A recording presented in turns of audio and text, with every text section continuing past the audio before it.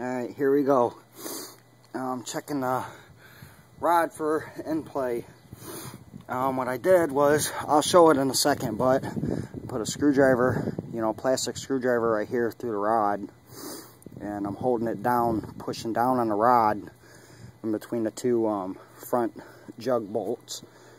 So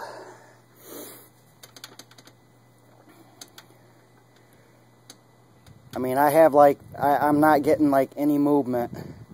I'm trying to turn the flywheel. I'm not getting any movement at all out of my flywheel.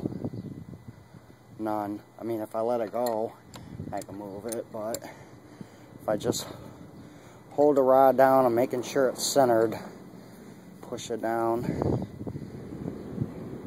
Yeah, I'm not getting anything.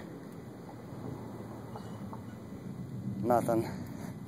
So I'm getting no movement, no in and out movement out of the rod. And with the feeler gauges, I checked my end play, or the play in between the rod and the crank, and it's at 0.31.